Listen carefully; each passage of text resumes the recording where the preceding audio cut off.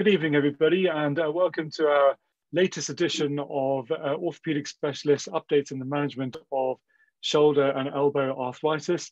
It gives me great pleasure to introduce my friends and colleagues on the panel today. So we have Mr. Ali Noorani, Professor Roger van Riet, Mr. Jagwant Singh, Ms. Val Jones, and myself.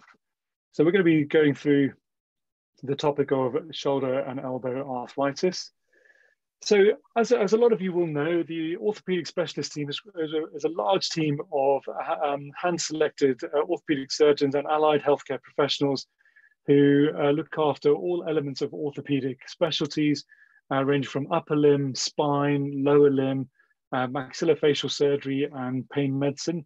We've recently also appointed a physician, a rheumatologist. So we're lucky to have a really big team. We're based out of Harley Street Specialist Hospital. This is our place on Queen Anne Street. It's a day case hospital.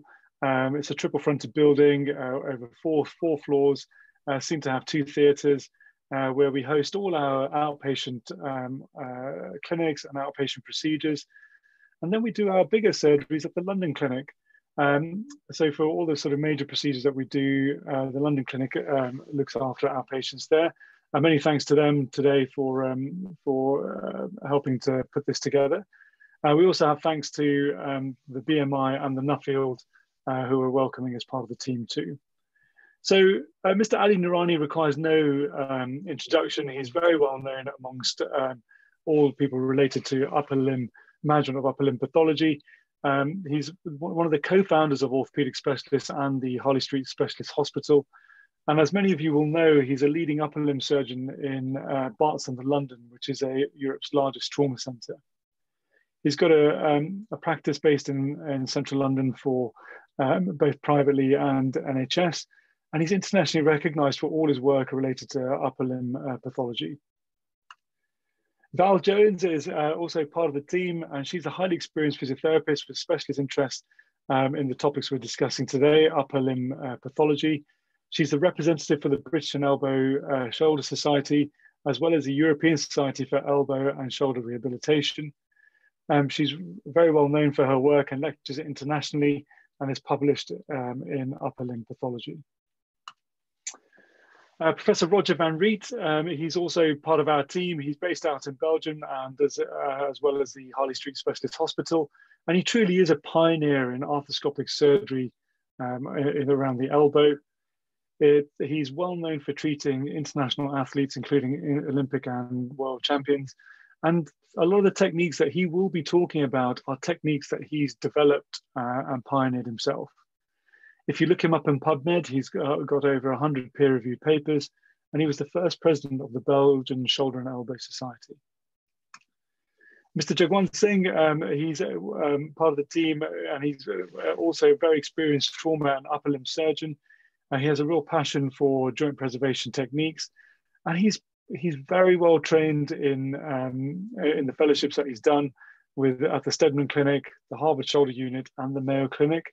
And these are all fellowships that he's done traveling around the US. He's been awarded the prestigious Charney Gold Medal, and is also widely published in upper limb pathology. I myself am a lower limb surgeon, and I work with the team that I've introduced. And it's a real honor for me to be part of the team. And I normally host the webinars that you will have been attending in the past. And just to let you know, we're going to be hosting our next webinar on the 25th of November. Professor Philip Schottel will be presenting from Germany, and he's a real authority in the management of patellofemoral disorders.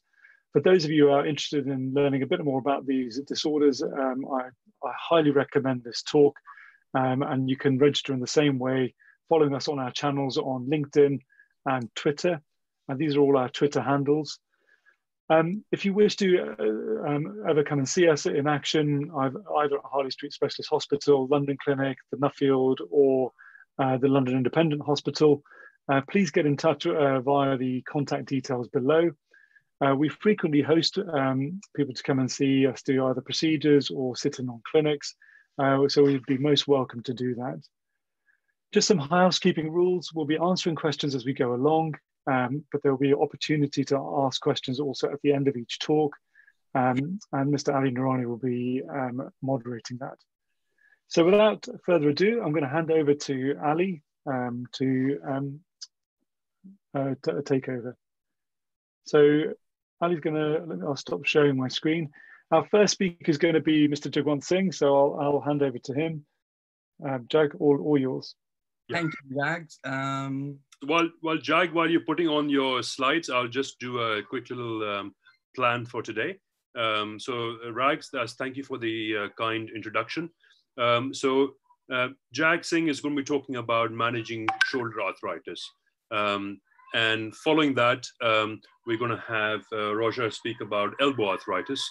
And in between those talks, there'll be a minute or two that we can put up, where people are putting up their slides. We're going to answer some question and answers. And then the best talk of the evening is going to be Val Jones talking about rehabilitation of both the elbow and shoulder arthritis. So it's a pretty busy session. We're going to hopefully wrap it up in about 1 hour, but please feel free to answer as many questions as you have. I am moderating, looking through all the questions. Some of the easy ones I'll answer directly, but the others one I'll be posing to the panel. So we want to make this as interactive as possible. So without further ado, Jag, the floor is yours. Thank you, Ali. Good evening, everyone. I am one of the surgeons with the orthopedic specialist, deal with shoulder and elbow. My NHS practice is at Lewisham and Greenwich Trust. So, from here. I did my training at Barts Health and Royal National Orthopedic Hospital, did my fellowships at Wrightington and Nottingham. And as part of my British Shoulder Elbow Society traveling fellowship, I had the pleasure to go and visit multiple centers in US, where I learned a lot from pioneers, pioneering surgeons. I'll be talking about the shoulder arthritis this evening and how there are recent developments, and also how technology is just transforming the world of shoulder arthroplasty and helping surgeons to improve their skills and get better outcomes for the patients. If we look at the problem of the shoulder arthritis, its prevalence is around shoulder problems. The prevalence is 14%. 1 to 2% of adult referrals to the GPs are about new onset pain, and 2 to 5% of this group is exclusively shoulder arthritis. It has a huge socioeconomic impact. When we talk about shoulder arthritis, it could be osteoarthritis, rheumatoid arthritis, and what we see in the young people, post-traumatic instability arthropathy, arthritis which develops as a result of stabilization surgery, post-surgery, and avascular necrosis. Just a typical osteoarthritic shoulder patient would be somebody in his 60s or 70s coming with pain, stiffness, limitation of movement, night pain, pain inhibiting power and weakness. Most of these patients are managed with analgesia, injections in the community. While we examine them, it's important to examine about rotator cuff, whether the patients would have stiffness, and it'll be both active and passive loss of movement, pseudoparalysis, and quite a lot of my GP friends always ask me, oh, how do you differentiate this from frozen shoulder? And my answer for that would be, an X-ray would tell us about arthritis, the arthritic picture clearly evident on AP and the axillary view. When we have an intact rotator cuff, the humeral head is centered, and the kind of arthritis we see is loss of joint space and the bony spur, which is known as goat's beard. And this picture is different from when you have a torn rotator cuff. The humeral head shifts superiorly, and it just creates a different wear pattern on the socket, that's the glenoid. So a centered humeral head, which is osteoarthritis, has a different arthritic pattern to a torn rotator cuff where there is superior migration of cuff tear. And that's why we have different treatments for this. For a intact rotator cuff, we have an anatomic shoulder replacement, which replaces the socket with a socket and ball with a ball. Whereas we have a torn rotator cuff, cuff tear arthropathy, we do a reverse shoulder replacement where we have a glenosphere on the socket side, as we can see in these X-rays. Now, coming on to the treatment options, arthritis of the shoulder is, the start of the management is activity modification, physical therapy. My colleague Val Jones is going to talk about that. Then painkillers start for non-steroidal, cortisone injection, then viscosupplementation with hyaluronic acid, PRP, stem cells. There is a lot of evidence coming out right now. And there is evidence that in earlier, younger patients, they do have a role to play. We can spend the whole evening on the evidence behind them, but I'll move on to the operative management of arthritis. We have arthroscopic management, and then we have the joint replacement. So to start with, Peter Millett pioneered the concept of comprehensive arthroscopic management of arthritis of the shoulder, wherein it involves combination of surgical procedures to treat pain generators inside the shoulder. This is quite effective for young patients. I have to acknowledge the slides and the video from Ali, and we see here an arthroscopic keyhole surgery inside the shoulder. It's quite worn out, a lot of cartilage changes, a lot of degenerative changes. And this procedure involves shaving and taking out any chondral flaps. We shave the osteophytes, as you can see in the other picture. This procedure also involves releases. We do interval release. We do a release in the subacromial space. If the biceps is pathological, we'll do a tenotomy of the biceps and tenodese it. It also involves doing a subacromial decompression and AC joint excision if the AC joint is painful. So how effective is this procedure? Well, greatly effective, nearly 85% at 2 years. So if we see Peter Millett's case series, 26% of the patients required shoulder arthroplasty at 2 years. That means 75%, 3/4 of the patients are managing and getting effective kind of symptomatic relief. And this is important for these young patients who do not want to have shoulder replacement. Also, what we saw in his series that less than 2 millimeter joint space had high failure rate. So if the arthritis has not progressed too much and the patient is young, this is a good option to delay shoulder arthroplasty. Now, when we look at the shoulder arthroplasty, we've talked about reverse anatomic. We also have options of hemiarthroplasty and resurfacing. In the recent times, we've gone away from hemiarthroplasty and resurfacing for the right reasons. When we look at the survival rate, 92% with the total shoulder and 72% with the hemiarthroplasty. Comparison of the pain, much, much better than a total shoulder replacement. And the biggest problem we had with the hemiarthroplasty and the resurfacing was that they were eroding the glenoid.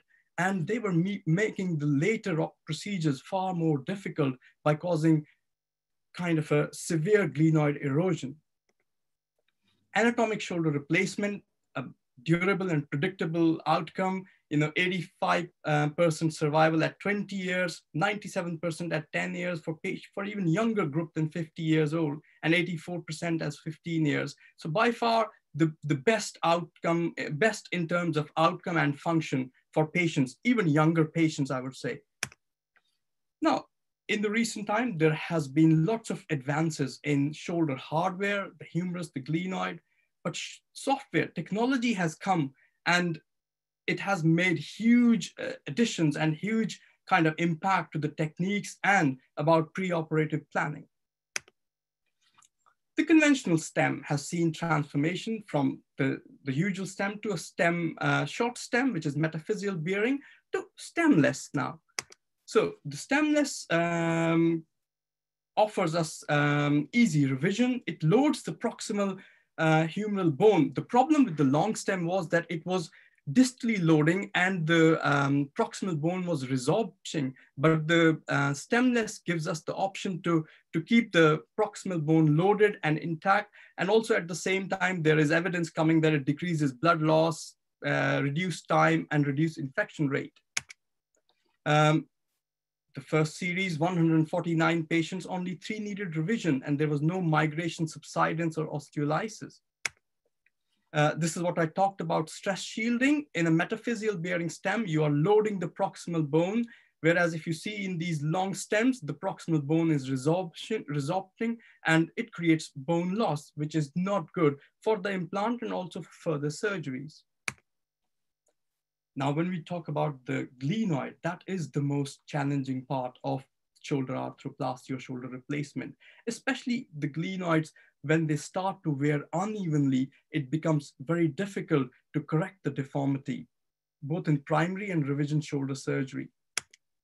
Here we see this B2 type of a glenoid, where there is irregular wearing out, the posterior wearing out, and also subluxation of the humeral head.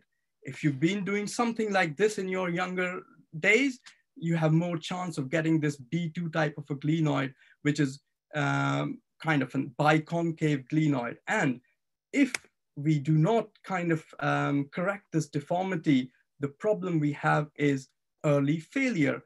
You have a glenoid on an uneven surface. It gives a rocking horse phenomenon. And that was the reason why these glenoids were failing earlier on and causing problem. Now, people would say that we can ream the even surface, but if we start to ream that much of surface beyond 15 degrees, it will cause bone loss to the glenoid where there isn't much bone. It will cause perforation, medialization, and we will never be able to get our rotator cuff tension intact. Again, a reason why anatomic shoulders were failing in this group of patients. We can talk about restoring the glenoid bone with more metal or more bone, but again, the failure rates are quite high in these groups. Yes, reverse shoulder replacement is an option, but these are young patients and the function is not as great with a reverse as with a total shoulder replacement. We at Wrightington have used augmented posterior glenoids to correct this. So it's just using a stepped wedge glenoid to fill the defect. And for anatomics and for reverse shoulders also, recently we've got augment glenoids, which have been used for the past few years. If you want to use the bone, that is the bone implant composite. So bone is taken from the patient, or we can use a cadaveric bone and use it to fill the defect. Now, why do we need to do all this? Why can't we put the glenoid on where the medial glenoid surface is? The problem is lateralization. We know the problem is notching, sorry, because if the implant is medialized, it will notch and it will cause early failure, as we can see here. So that is the concept of scapular notching. And to avoid that, we have to lateralize. Also, at the same time, the lateralization gives us another kind of stability to the implant. It gives us what is known as a deltoid wrapping, which makes the deltoid as a compressive force. And also at the same time, the more lateralization gives a proper contour to the shoulder. It'll be interesting to know Val's comments later on, because we see patients who come and they say, oh, why my shoulder is flat on one side. But the more lateralization restores the normal contour of the shoulder. It stabilizes the implant and it avoids notching, which was a big problem when we talked about reverses, especially on a slightly medialized glenosphere. Precise positioning of a base plate is very important in an anatomic because it restores the cuff tension. And if we are not able to have proper cuff tension, it leads to overstuffing or high neck cut or a proud stem. These will all lead to an early implant failure. With an augmented glenoid, we published our results, and 11 out of 10 patients had nearly 5 millimeter centering of the humeral head. So very good results we've achieved with augmented glenoids, and they've corrected glenoid retroversion, eliminated the posterior instability using the wedged glenoids. Not revisions, but these are early results, 2-year results now, as we can see here. So a B2 glenoid with subluxation of the humeral head, nicely restored with an augmented glenoid. Again, quite a severe subluxation, and a B2 glenoid nicely restored with an augmented glenoid in this anatomic replacement. This is one of my reverses. We've used a augmented glenoid here, again, to build up and have lateralization to prevent notching. The results of these will be published in later this year. Now, talking about bone grafts in glenoid, our concern was that how are the bone grafts going to behave in the long term? That is, will they have subsidence? Will they have resorption? Will they fail? And there were multiple series which kind of have proposed that we should be looking into long-term results with these bone grafts.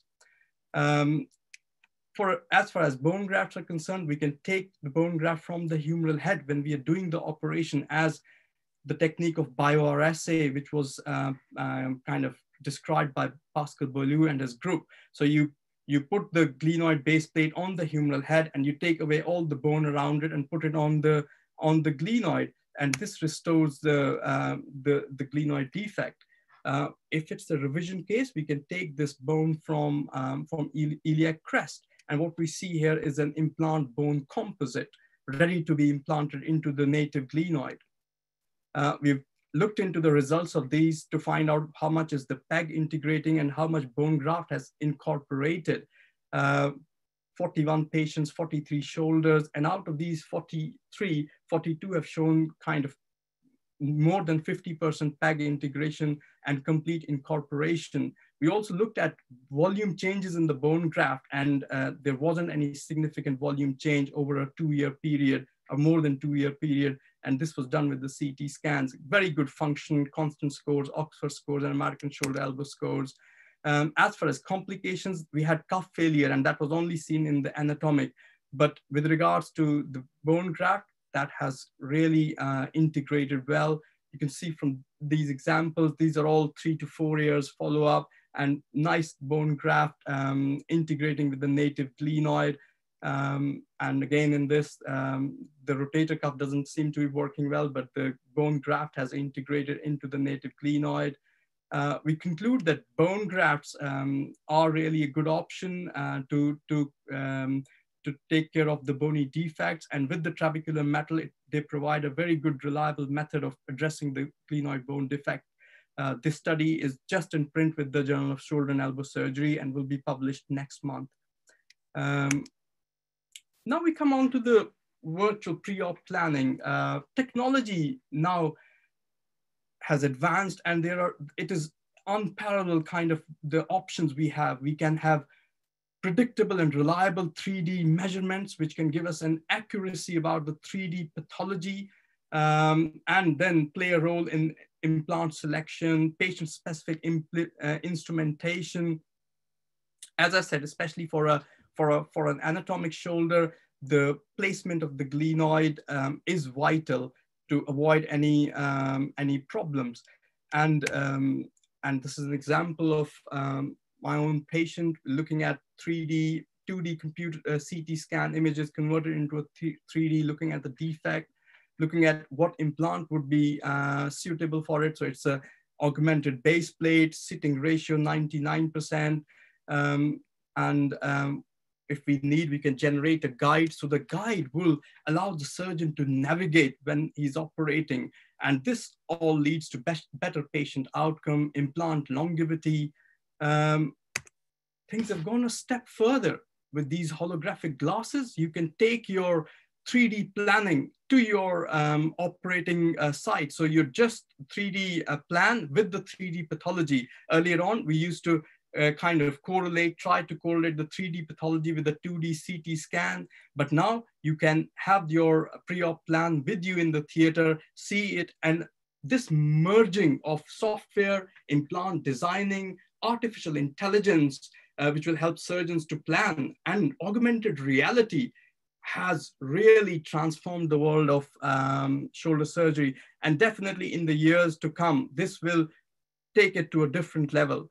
As you can see over here, cutting the humerus, attending the glenoid, you have a 3D plan in front of you, and that is going to guide the surgeon. And that's the concept of mixed reality, using artificial intelligence, using augmented reality.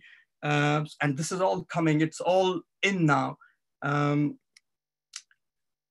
that's the future: better planning, better performance, better patient outcome. I would like to tell everyone, 100 years ago in 1917, it was Ernest Emery Codman from the Massachusetts General Hospital who gave us the idea of end result, patient outcome. At that time, this was not appreciated by his colleagues, but 100 years later, we in UK talking about get it right the first time, and we are focusing so much on giving our patients the best choice, the best implant, the better surgeon performance, just making the learning curve better for the surgeons with all the augmented reality and artificial intelligence. So the future is going to, just next few years are going to see a huge transformation in the shoulder arthroplasty. And that is me. Thank you very much. Any questions? Jags, that was a nice talk to cover pretty much everything in shoulder arthroplasty in less than 20 minutes. If you can stop sharing so Roger can then share his screen, that'd be fantastic.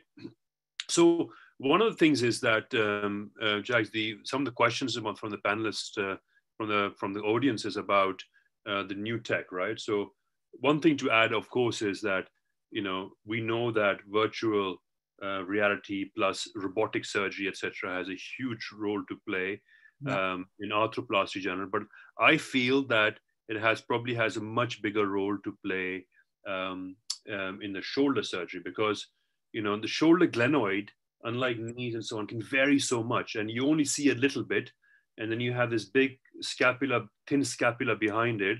So getting the trajectories for screws and so on can be quite tricky. So I think there are going to be some really, really interesting advances in at least shoulder surgery when it comes to arthroplasty.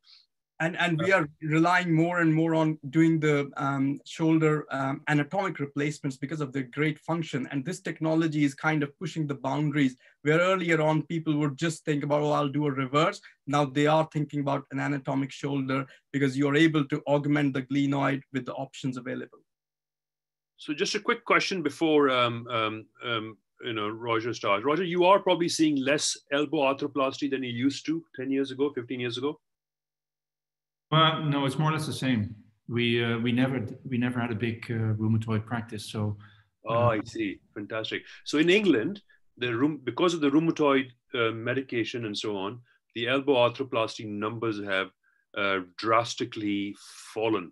The shoulders kind of remain the same because a lot of it was osteoarthritis and cuff arthropathy, but the elbows have dramatically forward. I used to do one a week as a trainee, but we do very little here. So can I ask you, Roger, before you start, how many elbow replacements would you do in a normal year, i.e. not a COVID year, basically? Normally about 35. Yeah, so that is probably more than every single person in London combined, huh? So that's kind of interesting. So anyway, I'll ask you some your experience on elbows as well after your talk.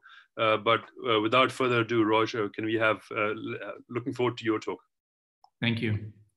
So I was asked to talk about elbow arthritis, and I do have a disclosure. I'm a consultant with Acumed, and I'm a designer of the Exo Elbow Splint by Jake Design. So as you know, arthritis definitely has some genetic factors. They're involved in osteoarthritis as well as inflammatory diseases, maybe hemophilia. Besides the genetic factors, obviously loading plays a big role, and in most patients, it will be professional loading. Like this guy, if you're pouring concrete all day, even if you're not genetically predisposed, you will still end up with elbow arthritis, obviously. However, if you're genetically predisposed and have this profession, you might not end up with elbow arthritis. You might still be fine, even though your parents and grandparents all had it. Sports play an important role, and Ali already alluded to this, that we used to see more rheumatoid arthritis patients, or most surgeons used to see more rheumatoid arthritis patients. We see a lot of patients with traumatic injuries that develop arthritis later on. And sports is a big one. And this is one of the Belgians' best judoka. She's retired now, but just after the London Olympics, she came to me with this elbow with big osteophytes on the humerus. There's a big osteophyte on the coronoid. And in fact, she said she missed the medal because when she was squeezing the neck of her opponent, it hurt too much. So she probably fractured that little osteophyte on the coronoid there when she was flexing her elbow. Well, this is easily removed, and it decreases the pain substantially. Obviously, doesn't do anything to the cartilage damage that's already there as well. So David Stanley's group looked at the demographics of osteoarthritis and found a prevalence of about 2%, mainly in older people, obviously more than 40 years old. That's debatable. Obviously, the age male-female ratio is about 4 to 1. This is a Belgian handball player, and he falls, dislocates his elbow, and he has a simple elbow dislocation. And for those of you who are familiar with that, means that you reduce the elbow and the X-ray looks normal or virtually normal. You don't see any fractures. That's what's called a simple elbow dislocation. Well, we used to think that was quite benign, and we still think that the results of conservative treatment obviously are very good. So most of these patients will not have surgery. However, every once in a while we have a patient where we do surgery, and we've started doing this arthroscopically. And then we've been persistently seeing cases like this. So this is a patient with a simple elbow dislocation, and you see a huge cartilage damage, a big gap on the back of the capitellum, and a big gap on the back of the trochlea. So this is from the back of the elbow. Normally, you're not supposed to go in with your camera between the humerus and the ulna, or you simply can't, because that's a closed compartment. However, in this case, I could move my camera from medial to lateral, from lateral to medial. At this point, the elbow is reduced, and then we fix the LCL arthroscopically, but that's another talk, I guess. This is relatively common. This is a 80-something-year-old patient who had a distal humerus fracture. It was fixed, and as you can see, the hardware has been removed, and a few years later, she came to us with a lot of pain, and this is what we mostly see in patients.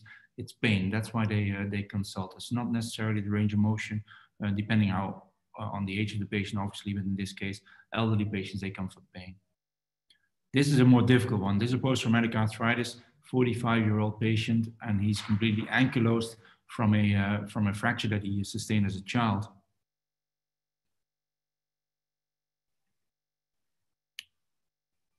So symptoms of osteoarthritis include pain, decreased range of motion, impingement type pain like the judoka. So if there's an osteophyte and they make contact, then that's usually very painful. There can be locking, and it's very important to ask the patients if there is locking, because locking is not good. It might be caused by loose bodies, and loose bodies, per definition almost, they will damage cartilage, and cartilage is something that we really do not know how to treat yet. There can be swelling, and there might be hyperesthesia or paresthesia, especially in the ulnar nerve region, in the little finger and half of the ring finger. We start with plain radiographs, obviously, and on the plain radiographs, you already see quite a bit. On the left, you'll see the decreased space between the radius and the capitellum, so that's a decrease of cartilage. And you obviously see that big loose body at the front of the elbow. However, if you do a CT scan, you'll notice that we have more than one loose body. So if we are contemplating surgery, we will always do a CT scan, because we don't want to go in, take out that big chunk of bone, and then maybe leave other pieces that might cause the elbow to block or might cause the elbow to degenerate even faster. We get 3D reconstructions following the CT scans, but this is not necessarily for me. I prefer to have the plain CT images, and then I'll kind of reconstruct them in my head. However, this is a very important tool to show the patients and to tell them, listen, this is what's going on in your elbow, this is what's causing your problems, and this is what's causing your pain and blocking. Again, David Stanley's group showed on radiographic views there was a thickening of the olecranon fossa membrane, which is over here. You can debate whether it's actually the membrane that's thickened or whether these are just osteophytes that have been built up over there, but it's very common to find this. Yao Lim looked at CT scans, and he found that osteoarthritis starts at the radiohumeral joint, whereas osteophytes can mainly be found at the ulnohumeral joint. So these are two different types of arthritis that can coexist in the elbow, with radiohumeral degeneration of the cartilage and ulnohumeral osteophyte formation. Treatment, obviously, we start non-operatively, and surgery is an option in many patients, especially when there's blocking or locking of this joint. This is a difficult one to explain to the patient, but it's extremely important. You know, if you can change your lifestyle, maybe even change your job or change your hobby, maybe you can avoid progression of your degeneration, or at least postpone your degeneration. I'm not completely sure about the salad, but all the other things I think is good advice. Physiotherapy, and I'm so happy Val is here because she's the world expert in physiotherapy on the elbow, and she'll talk about what she does. In my mind, I think the physiotherapist provides pain relief, provides or maintains range of motion, unless there's a big mechanical issue like those osteophytes. Obviously, even Val can't fix them, or loose bodies, and then maintain or improve function. Those, in my head, are the main reasons to send people to physio.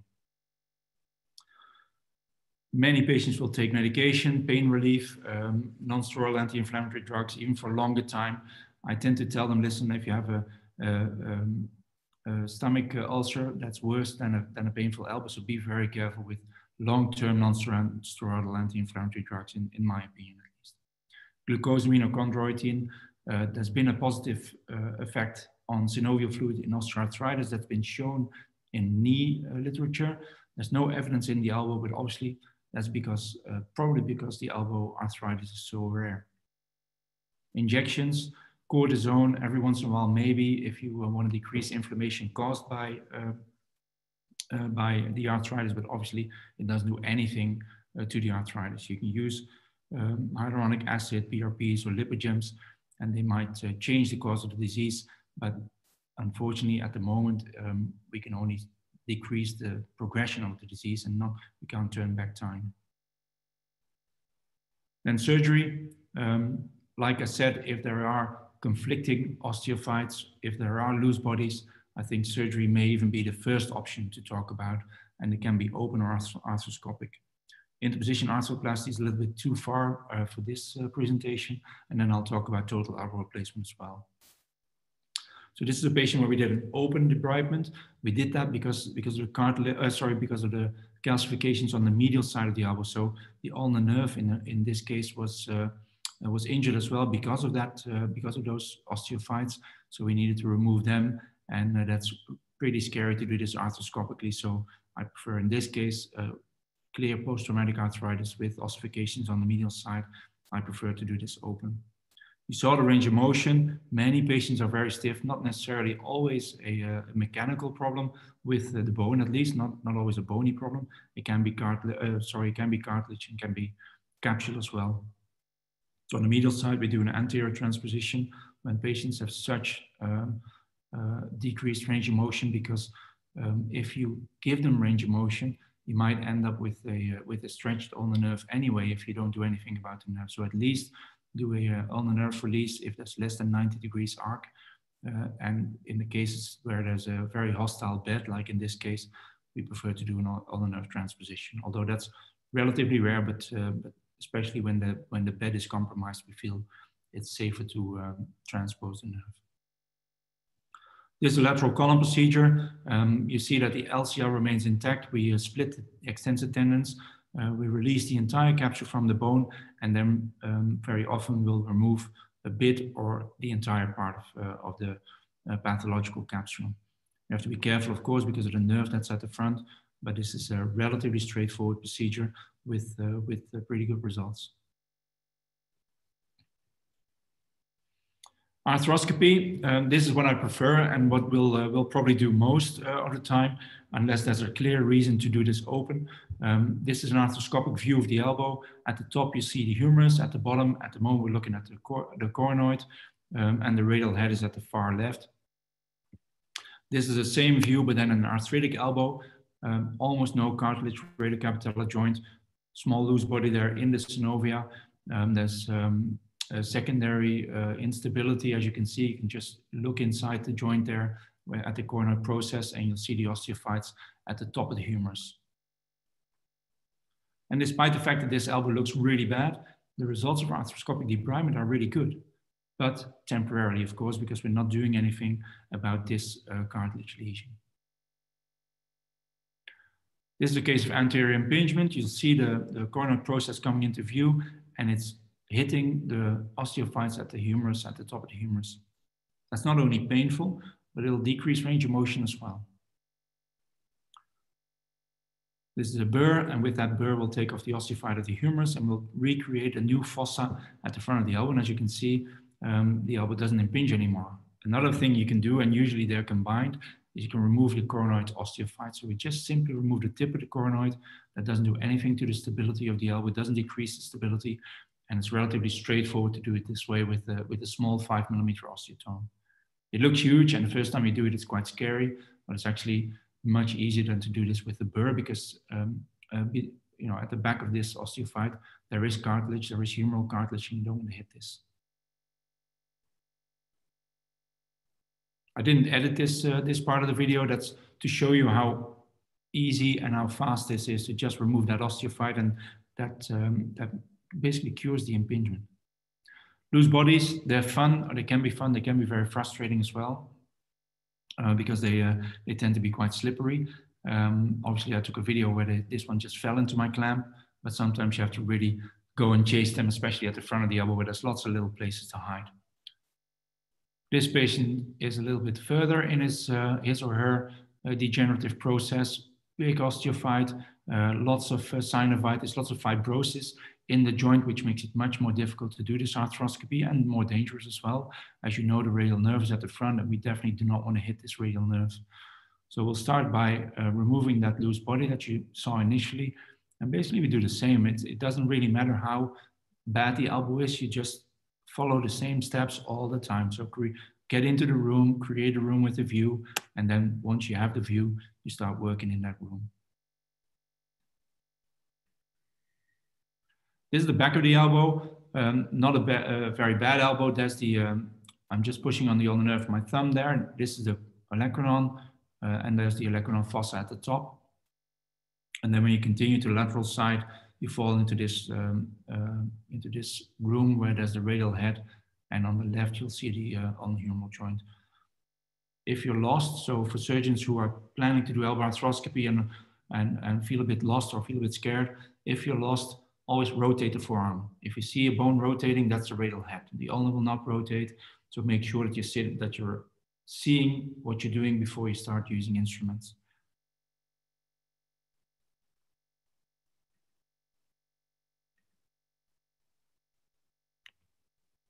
Loose bodies at the back, pretty straightforward. This is in the olecranon fossa, however, especially when you're starting, it's very easy to miss loose bodies. That's why we need a CT scan, because it's quite easy to remove those two. But if you forget about these two on the medial side, this is in medial gutter, and I'm just squeezing them out of the ulnar-humeral, out of the ulnar gutter.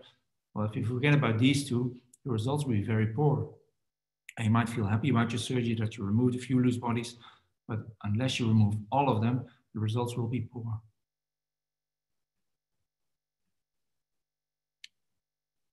Posterior impingement, exactly the same as anterior impingement, but more common, because as you know, the biceps and the brachialis are at the front of the elbow, and in flexion, it's quite uncommon for the bones to hit each other.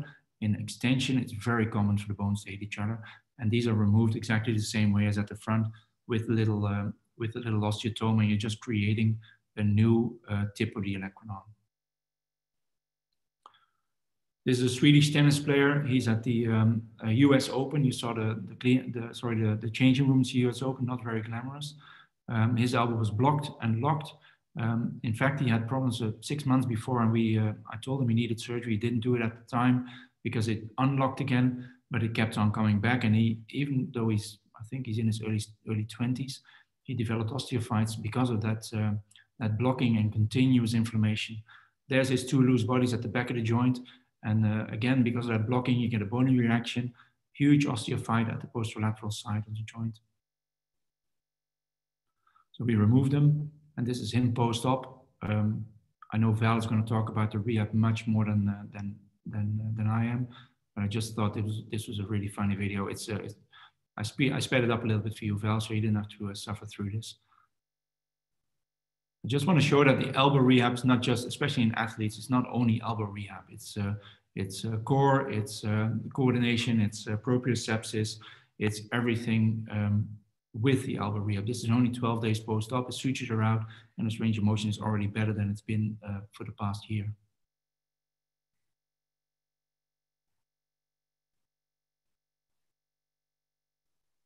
Obviously, he's very this is not a standard patient, as you know, but it's one that documented his rehab very, very nicely and sent all those little videos to me. So that's why I was able to show you. I think we're getting to the end. So he's getting better and better. You see the determination on his face. He's not hurting. And in 4 weeks post-op, he's playing tennis. Well, even at this point, he's better than me. But then at about 8 weeks post-op, he's hitting the ball without any hesitation. He's back to his normal game again.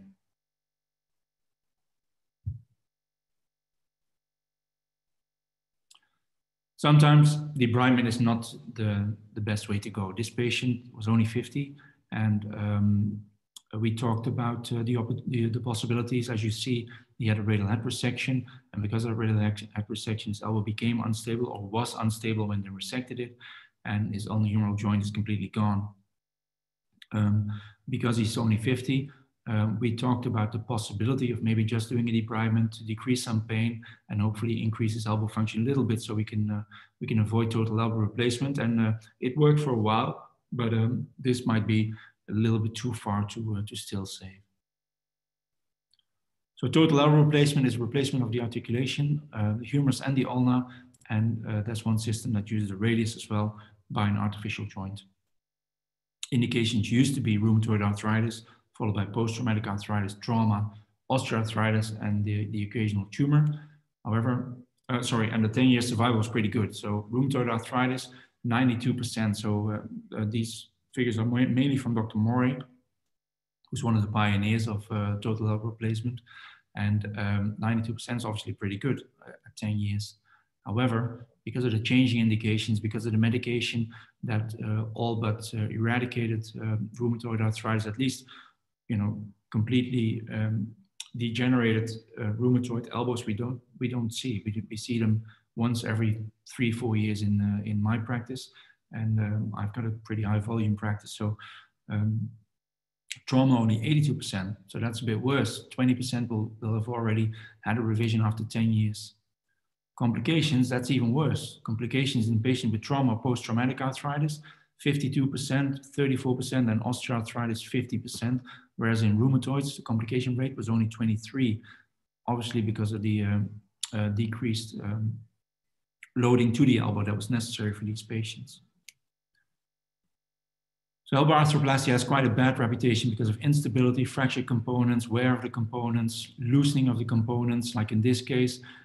This was already a revision done by another surgeon, and I'll give it a good whack and it'll come out. You can see how long the stem was already, that was placed. There it comes. There you go. Huge stem. So that's a very difficult decision, revision with bone loss, and we used a tibia graft to do this. But despite the huge stem, it can still loosen. Periprosthetic fractures, wound problems, ulnar nerve problems, very, very common. Triceps insufficiency, up to 30%, depending on the series that you read. But like I said, elbow replacements have a very bad reputation. So why are there so many complications? Like Ali already said, the indications changed. And not only did the indications change, but even the elderly patients are more high demand. So people want to use their elbow and they want to still do sports and they want to still go play golf, tennis, go swimming, and work in their backyard. And so it's very important to talk to those patients about what's allowed and what they can't do. Some studies from the UK showed that surgeons' factors play a role as well. It's definitely not the cause of all problems, but most surgeons performing total elbow replacement do not have a lot of experience with this procedure. In the best survey a couple of years ago, the number of total elbow replacement in 2014, only 1% did more than 15. So 99% did less than 15 and 95% did less than 10. So surgeons are not very well aware of how to do this procedure, I guess. Total hip arthroplasty, there's a clear association between surgeon volume and risk of complications after total hip arthroplasty. And they recommended to do at least 35 per year. So that would be one single surgeon probably in the UK doing this amount of total elbow replacement. I just get there. Surgeon volume and experience are significant prognostic factors for deep infections after hemiarthroplasty of the hip, and that's a very common procedure, obviously, after fractures. Still, if you're not if you don't have a high volume, the risk of infection will be bigger. This one's even more clear, significantly better scores. So this is not complications, these are outcome scores if you do more than 100 total knee prostheses a year, and even better if you do more than 200. So despite the fact that someone that does 100 per year is pretty experienced, someone that does 200 gets even better scores. So there's definitely an association between volume and complications and outcome scores. This is a relatively recent study by Schrock from Germany, 20 patients, average 68 years old, good follow-up, 9 years follow-up, flexion extension in the functional range, so between 25 to 130, that's good. These patients are able to have a nice function in their activities of daily living. Little pain, 1.5 FAST score, however, 50% complication, so big complication rate in this series as well. So total elbow replacement remains the last resort. Try all the other things first if you can. Patient selection is crucial. So sometimes we do total elbow replacement for primary fractures, but we talk to the patients about their expectations and what their needs are. And we recommend an experienced surgeon if we can. But if you have all these things, you can have very, very happy patients. Here's some examples. Osteoarthritis, 82-year-old, 2 weeks post-op. And again, Val is going to talk about this, but this is what we see a couple of weeks post-op. And for privacy reasons, I had to cut off her big smile, but she really enjoyed, well, you don't see it here, but she's happy with this. 83-year-old, osteoarthritis, 3 weeks post-op again. Very good movement.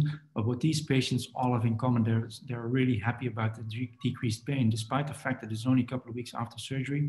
They feel that the surgical pain is less painful than that scraping pain from the arthritis. 80-year-old male, very bad elbow. And these patients walk around with a lot of pain for a number of years because the GP, the physio, they will all say, oh, first of all, they might say total elbow replacement. I don't think that anyone does that because it's very uncommon. So some GPs and physios have never heard of it or have never seen a patient with it. And others will say, well, don't do it because your elbow will be ruined because of that reputation that elbow replacement has. 63-year-old, a little more uncommon, but clear primary osteoarthritis. You see the decreased gap between the ulna and the humerus and the radius and the humerus, so there's really no cartilage left in this patient, 45 to 100 degrees, so decreased motion. This is 2 weeks post-op, and this is motion at 2 weeks, so already almost doubled this motion, and again, it's not painful. 1 year post-op, still the same as at 2 weeks. This is one of my favorite slides. All of those patients that I showed you, 3 weeks post-op, 2 weeks post-op. And if you now may be thinking, okay, that's nice to have an early result, but we want to see results after a year, maybe this one after a year, 3 years, 9 years. They maintain their range of motion, they maintain their pain relief, unless they have a complication, obviously. So elbow arthritis is relatively rare. Treatment is conservative for the great majority of patients. Surgery if needed. I prefer arthroscopy unless there's an indication to let it open. And total elbow replacement is the last resort. Thank you. Thanks for that, Roger. Great talk, as always. While Val is putting up her slides, I'm just going to ask make a few comments and maybe ask a few questions. There have been some questions from the audience. I think for some of the questions that you have covered already with your slides. Elbow arthroplasty, right? So is the numbers in UK have fallen, and British Elbow and Shoulder Society kind of want to have super centers, right? So for example, in London, I think there are only going to be 3 super centers, and somewhere like Bart's Health can actually do it, but only for post-trauma, right? So and there's a good reason for it. As you kind of said, surgeons can't keep on doing one every year or one every other year, right? Because the risks of replacing elbows when you don't do enough, having complications is high. So the one comment to make on that is that, having somebody like you around is a real asset, because there is a need for, there is still enough elbows happening, but because most people are not doing it, that somebody like you and your experience with it makes a huge difference to patients and the outcomes. So that was my comment. The other thing was about your thoughts about arthroscopy of the elbow, because in a similar way, shoulder arthroscopic treatment for arthritis has come a long way. My personal experience is that I'm seeing younger and younger patients come through who have arthritis. What do you do with somebody who has, arthritic changes at the age of 50? What happens when they're 40? What happens when they're 30?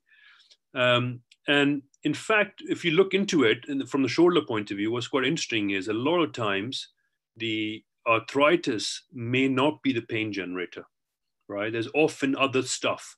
There's usually maybe an osteophyte, maybe impinging, or it could be the biceps hurting them, or they could have developed secondary frozen shoulder. So in my experience, I see a lot of patients that have been offered arthroplasty because the x-rays suggest arthritis, but then you end up treating them for their pain generators. And now I have upwards of 60 patients that I've treated with a comprehensive arthroscopy management and sorted it out, who still have arthritis, but have a very functional shoulder and don't need a shoulder replacement.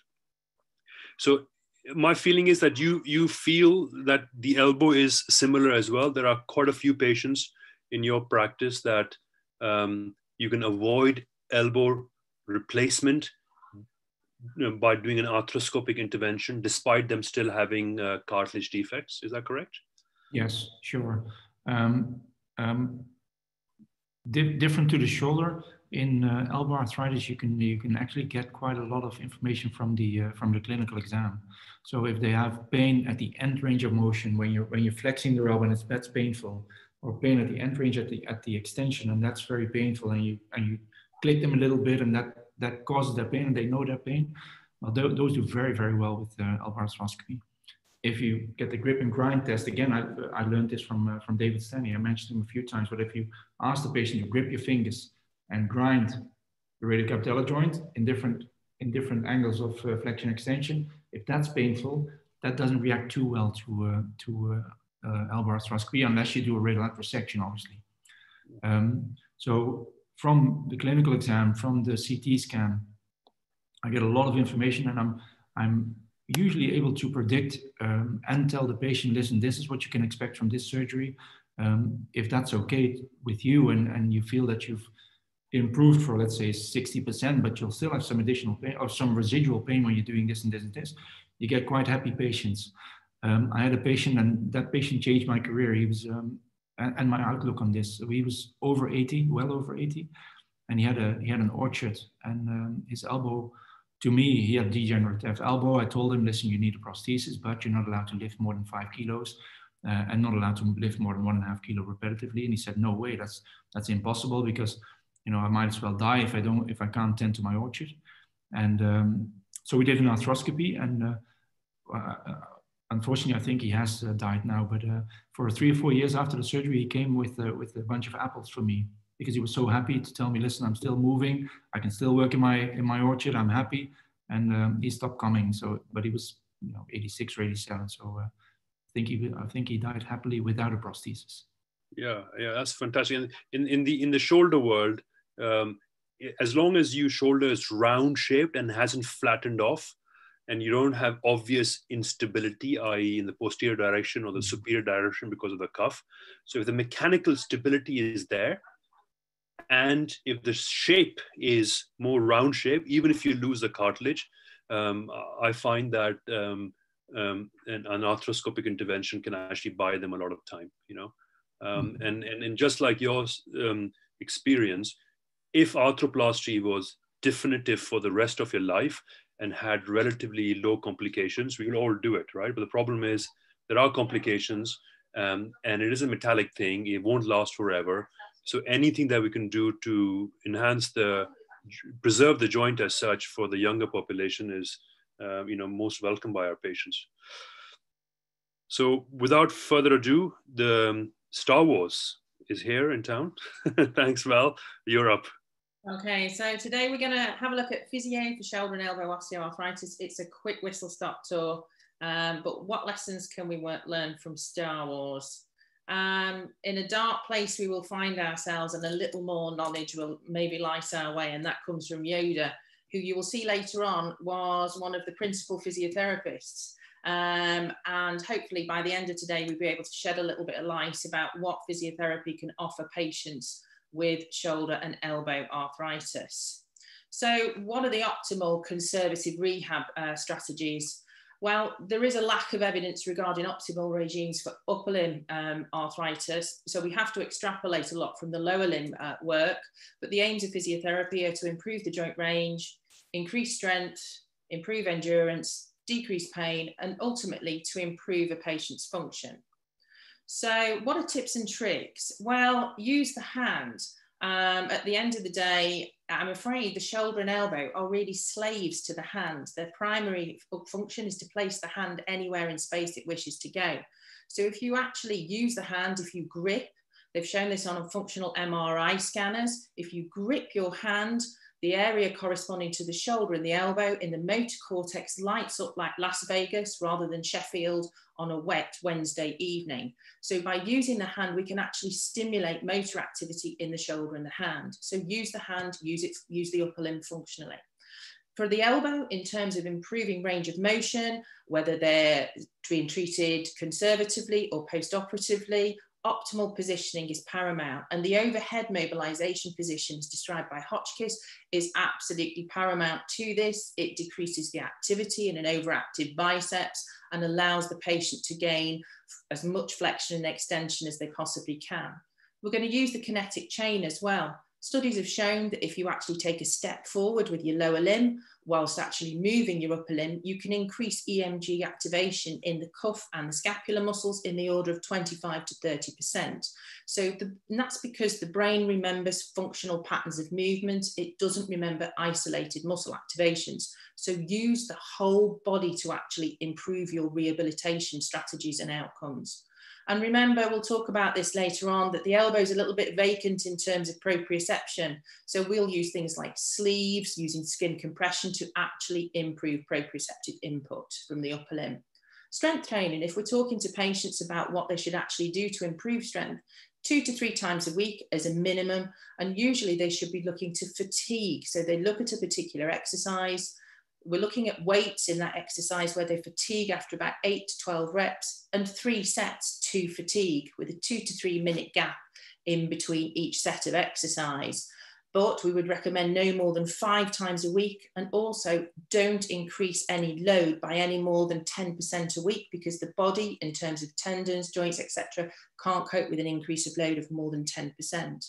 And the exercise parameters are also really important. When patients say, should I exercise into pain or not? There is some evidence to show that as long as it's low level pain, in terms of no more than 2 to 3 out of 10 on a visual analog scale, and it doesn't last for any more than 30 minutes after they've stopped activity, that can be beneficial. So again, don't overload though. Don't start lifting really heavy weights. If you're lifting weights where you can only sort of perform 4 to 6 reps before you get fatigue, then that's a heavy strength resistance exercise. And that really shouldn't be performed any more than a couple of times a week, because you actually go into collagen deficit for 48 hours after that type of exercise. And then you start to slowly build up your collagen reserves again. And there is some evidence to show that aerobic type exercise decreases pain in patients with osteoarthritis. So get them on a bike, get them out walking, get them swimming, whatever you can to just increase their activity levels. So Roger talked about this before. Now, on the blue side, as a physiotherapy, we can help change all those modifiable factors by sending a patient to physio. We can help them by educating them, reducing depression, anxiety, and coping mechanisms. On the red side, can't change your age. Genetics, it's really a question of you need to choose your parents more carefully. But there are systemic factors, including obesity, that we can actually work with, because we know that everybody thinks, oh, well, shoulder and elbow, they're not weight-bearing joints anyway, so why would obesity, just because you've got a heavier arm, actually be a problem? Well, it's not just about the weight of the upper limb. Visceral fat secretes pro-inflammatory cytokines that actually causes inflammatory changes in the musculoskeletal system in terms of the joints and the tendons. So by actually reducing weight, reducing the level of visceral fat, it can have an effect on actually reducing inflammatory changes within the musculoskeletal tissues. And obviously we talked about teaching them about what's a progressive load that the body can tolerate, which we said is no more than 10% increase in load a week. So many of the truths that we cling to depend on our point of view, meaning that we actually hold on to maybe outdated practices because it's something we've always done, rather than regularly challenging our beliefs. So the original anatomical shoulder rehab guide was devised in Hughes and Neer in 1975. And look, they had active movements after 4 to 6 weeks, stretching and resisted work 3 months. And a lot of places, when they've had a look more recently at rehab guidelines that are currently in practice in the UK, are still being used. They haven't changed, they haven't evolved. Chris Littlewood produced this paper this year that showed most centres on average immobilise a patient after a shoulder arthroplasty for 4 weeks, only bring in active exercise after 4 weeks, resisted exercise at 6 weeks, driving at 6 weeks, general work at 12 weeks.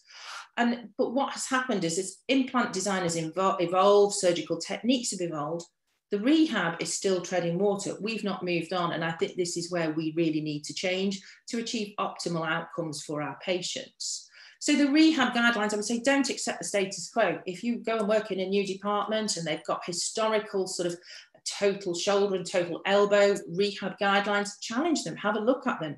Are they currently up to date in terms of what is best practice? And development of any post-op guidelines should be a collaborative process by surgeons and therapists together.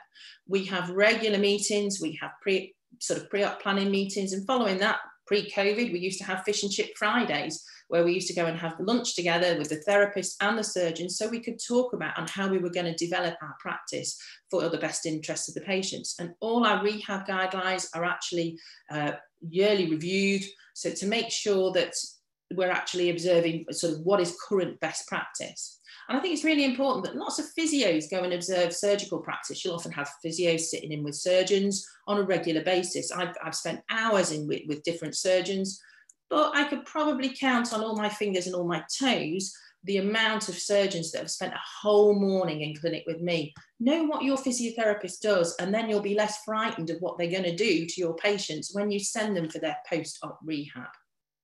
So we know as physiotherapists, it's a balancing act. When you've had surgery, we've got to allow adequate bone, soft tissue healing, but we've got to prevent post-op stiffness and muscle atrophy. And rehabilitation obviously does depend on surgical approaches, tissue quality, and patients' comorbidities. So that surgeon-therapist communication that we've developed really, really well in the unit in Sheffield is absolutely vital. You shouldn't have to shout at your colleagues like this. And the safe zone in the op notes is absolutely vital. If you feel that sort of certain tissues need to be protected, write down the range of movement that you want your patient to move through. Or in the case of the elbow replacements, write down what your range of movement at the end of the procedure was. And that helps me understand about what I'm aiming to achieve in my post-op rehab. And I think patients are different in terms of how they are biologically. One person at 65 may be biologically 55 and another one may be 75. So our old traditional guidelines used to have fixed timescales, but people heal at different rates depending on comorbidities, etc. And I think they should be therefore based on functional milestones and therefore should be individualized to each patient. And also we should manage patient expectations well as physiotherapists. So look, Yoda was always a physiotherapist at heart because he said, always in motion is the future. Well, the future is keeping somebody moving. But traditionally, this hasn't happened. Immobilization, surgeon thought, held many benefits for a patient after maybe a shoulder and an elbow replacement. And traditionally, patients have been sent home in slings. The slings are only removed for washing, dressing, elbow or shoulder exercises. And they felt that with the shoulders, particularly keeping somebody in a sling, protected deltoid, subscap, and in the case of hemiarthroplasties, tuberosity repairs, It allows healing to occur and reduces the incidence of post-op complications. But does it? Well, immobilization has a real downside. We've got local changes in a decrease in muscle size within hours, which is rapid in the first 4 weeks after immobilization.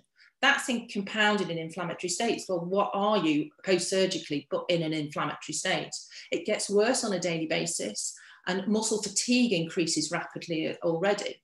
And we've got to remember, if a patient's having surgery for osteoarthritis, they're probably already deconditioned anyway. So they've got decreased muscle power anyway, decreased muscle strength. So we're adding insult literally to injury. But we don't just get local changes in the hardware of the upper limb. We also get remote changes when we immobilize somebody. We decrease the cortical representation in both size and excitability daily in areas corresponding to the shoulder and the elbow. And when you take the patient out of their sling, that hasn't returned at 2 weeks post-sling use. So the brain isn't really firing on all cylinders when it has to switch on the shoulder and elbow musculature. Now, we know your area of cortical representation actually shrinks in the elderly. So we've got a decreased size in cortical representation. We're immobilizing them, again, adding insult to injury in the motor cortex as well as in the local musculature. And also by sticking somebody in a sling, immobilizing them, we're going to have an increased risk of falls. And I think somebody falling after having a shoulder or an elbow replacement is much more harmful than actually getting somebody to use their arm for low demand active exercises, say making sort of table slides, etc. You're far more likely to have a serious consequence from a fall than you are from having to undertake general physio exercises. So look at this. Wearing a sling causes balance decompensation, almost 1/3 of healthy volunteers. It's greater when worn in the non-dominant hand with double the number of falls. And so we will actually sort of make sure that our patients get rid of a sling as soon as possible. And I'll also do lots of lower limb strengthening. If I'm seeing the patients pre-operatively, we'll get them doing lots of quads exercises so they're not having to use their upper limbs to help them get out of chairs, etc. So the force is strong with this one. And that's what you surgeons sometimes are a little bit worried about, that the exercises we give to your patients are too strong and we're going to actually undo all your good work in theatre. We're going to rip the deltoid off. We're going to actually cause subscap to tear. We're going to do all sorts of things to the elbow prosthesis. But to go back to the shoulder replacements, if you look at this work here, if you look at the, say, subscap and deltoid here, the amount of EMG activation in subscap and deltoid, when you're taking your shirt on and off, or you're actually taking your sling on and off, is much higher than when you do pendulum exercises or when you do activities such as ball rolling or actually active assisted motion in lying for the deltoid. So this is just showing a little bit more about that. So you can see taking your shirt on and off is actually much higher activity in your deltoid, etc., in subscap than actually doing active assisted exercises. So if you let your patients take the shirts on and off in the post-op period, which I hope you do, because I wouldn't like to see them in a sling for 4 weeks with no shirt on, or actually taking the sling on and off, then you should allow them to do active movement straight away. And I think, to be perfectly honest, the elbow surgeons are better at this. They actually promote early active movement. It's the shoulder surgeons that are a little bit more cautious. So my mantra is move it in a safe zone with a safe exercise that's actually working subscap and deltoid at low percentages of a maximal voluntary contraction. So for the reverses are often reliant on deltoid anyway for the stability. So why stick them in a sling and let deltoid switch off completely? So what I do is I get my patient in this position, passively move them up to 90 degrees. If they can hold their arm in that position, that tells me deltoid's firing enough for them to then go without a sling in the house. So once they can do this base test here, they're good to go without a sling when they're in the home environment. And as long as you keep them below that 100 degrees, it's safe. They've looked at active mobilization in the Reading unit and found that early active mobilizations cause no more complications than delayed mobilizations. And the other research echoes that as well.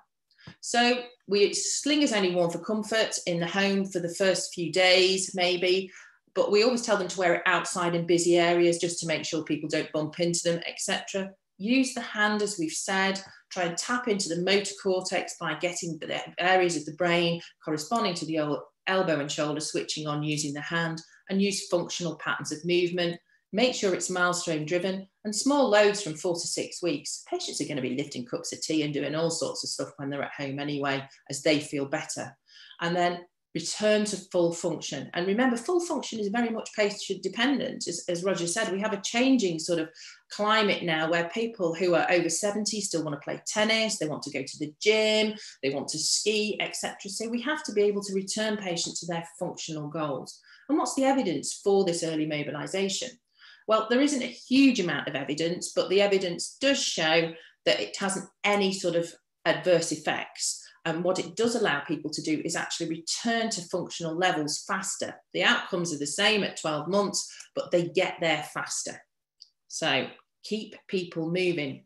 For special consideration for the elbows, start active and active assisted elbow range immediately. Sling for comfort. We sometimes put them longer if they're unlinked with an absent radial head, and reinforce those functional limitations, because patients do like to forget what they can and can't do after an elbow arthroplasty. But we also use the principle of cross activation as well. So this is where you do strength training in the contralateral limb, their unoperated upper limb.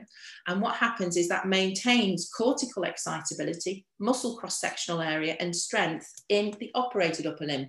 So all our patients will get strength work, not just for the operated upper limb, but also for the unaffected one as well. And factors to remember about the elbow is a bit like Donald here, a bit vacant, a bit proprioceptively vacant, because there are limited capsular mechanoreceptors and proprioceptors, and there's a tendency for the elbow to drift into flexion with limited higher center processing. So most of the elbow, the elbow gets most of its proprioceptive input from the cutaneous receptors and your Golgi tendon organs. And we know following total elbow replacement, proprioception is reduced throughout range. So what can we do as therapists to help that? Well, use things like touch, pressure, compression. So they may wear a sleeve, they may wear a tuba grip. Get touch or put your hands on the patient as they're mobilizing their elbow in that overhead position. Use visual imagery, use functional multi-joint sequences, use the hand as we said. Bilateral movement, helping mirror and sort of getting cross-activation patterns going in the motor cortex, kinetic chain recruitment, and basically the patient following a total elbow replacement should be functional by 8 to 12 weeks, if not earlier, following surgery. And one of the questions I always get asked is, when can I drive? Well, this was interesting, a paper, changes in driving performance following your shoulder arthroplasty. At the earliest, the patients don't return to their pre-op driving levels until 6 weeks. But that's only if they're regular drivers and they were quite confident. If there's somebody that only takes the car out for a spin once on a Sunday at 20 miles an hour, then it may take them up to 12 weeks to actually regain their previous driving sort of status and function. What about return to work and sport? It's usually 2 to 3 months post-op, 6 weeks if they're lighter demand jobs. There is after arthroplasty, there is a lower return for patients with manual jobs, and return to sport from usually 3 months on. Finally, what are the appropriate functional limitations? Well, there aren't any set parameters in terms of is it research-based, but most surgeons describe low to moderate levels of dexterous activity, low gardening, swimming, crown bream, bowling. Golf, there is some dispute about that. I know at some of the units, especially with total elbow arthroplasty, they don't like them playing golf at some of the units, and modify high impact activities such as skiing and tennis after shoulder or elbow arthroplasty, and no jarring activities such as chopping wood. But also don't forget, functional limitations may also think about systemic factors. In Sheffield, we had a look at patients whose BMI was over 30 compared with under 30, and patients with a BMI over 30, their elbow joint replacement was twice more likely to loosen at 5, 10 and 15-year follow-up. So we need to literally talk about the elephant in the room. And do patients comply with what we tell them when they've actually been told, given advice about what you can and can't do post-operatively? Well, this is a paper from Jonathan Barlow that said most patients 80% recall pre-op advice where they were told they weren't supposed to perform high demand activities, only moderate demand. but 40% still actually undertook high demand activities. And patients who were least likely to comply with the elbow arthroplasties were male post-trauma patients. So the take-home messages from today are: communication is vital between the surgeon and the therapist. Early mobilisation is safe as long as precautions are taken. Keep them in the safe zone. Discuss with your surgeon what you can and can't do.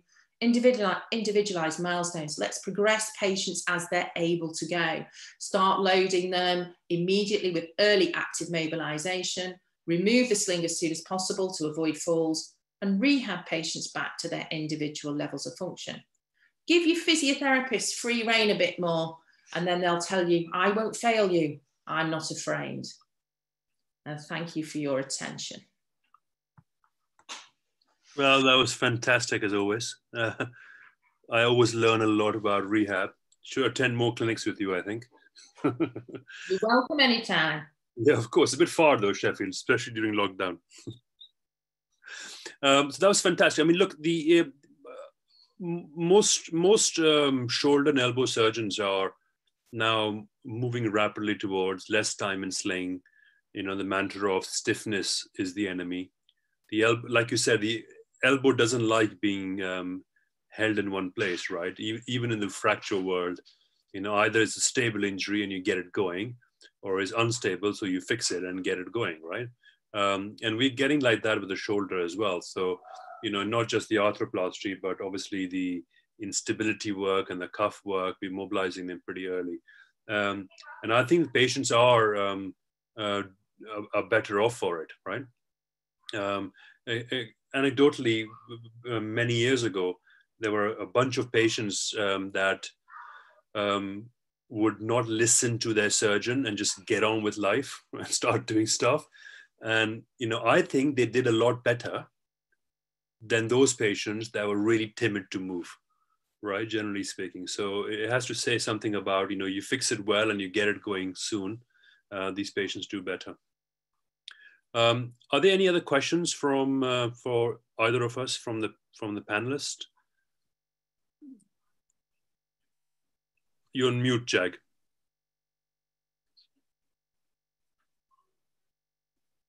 Roger, you know, hemiarthroplasty in shoulder doesn't have a good outcome, but we are seeing lots of hemiarthroplasties post-trauma in elbows. How are they doing in the long term? The long term, we don't know. We know that they do well in very limited indications.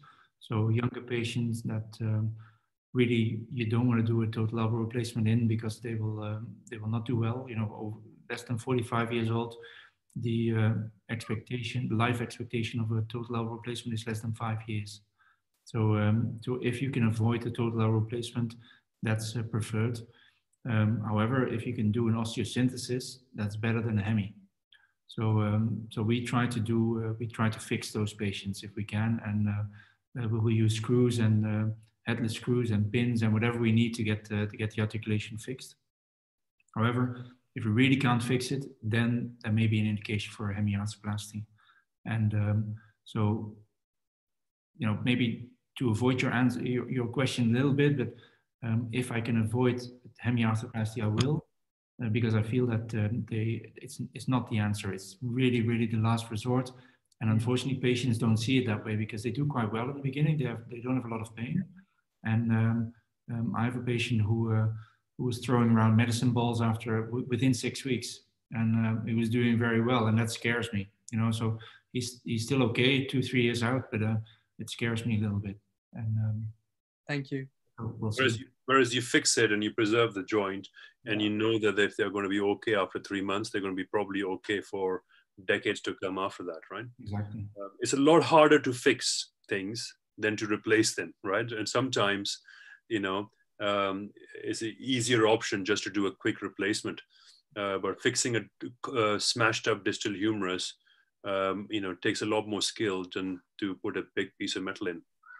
Yeah, not only skill, but it's more painful for the patient as well. You know, patients are quite happy after a hemiarthroplasty. They really happen very, very fast, and instability in the right indication is not a problem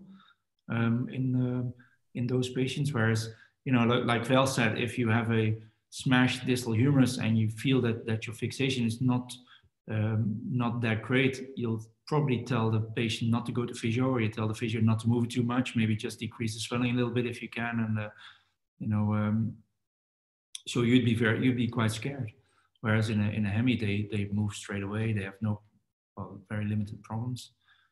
But long term, we don't know. There is a rise in the number of hemiarthroplasties in the UK. So yeah, time will tell. The biggest experience is from Australia, from Jeff Hughes, and he's gone away from it a little bit after, obviously trying to expand the envelope a little bit and trying to expand the indications, but he's gone away from it because of the problems that he saw relatively early afterwards, let's say 3, 4, 5 years later. Gotcha. Thank you. Like most things in the world, there's something new comes in and they do too much of it, and then they walk away a little bit. Fantastic. Well, guys, that was a great webinar, really well attended as always for the upper limb. I think we beat the lower limb knee guys every single time. So thank you for all the participants that joined us tonight. I'd like to thank all of you to attending, especially the panelists. Rags, thanks for arranging. Val, Jag, and Roger, thank you again. And hopefully we'll do one more soon in the near future. Thank you. Have a good night, everybody. Thanks, guys. Val, thank you, Val. Bye. Yeah. Bye.